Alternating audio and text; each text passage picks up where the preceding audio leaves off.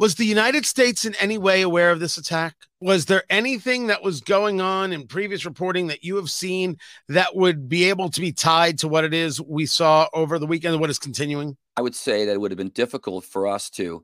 And that's because this kind of attack would have fallen below a U.S. radar with regard to, what connecting all the dots. Once again, they're not, they would have never thought, just like the Israelis, that they could have smuggled in those kind of smaller rockets. Lack of creativity, didn't think they were going to use those kind of rockets.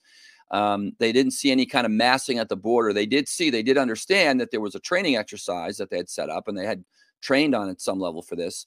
But that happens all the time. You see those, you go back to the late 90s, those videos of the guys with AK-47s jumping around on the monkey bars. I mean, so that's all part of their propaganda for their people. But they never connected the dot and in terms of where they attacked.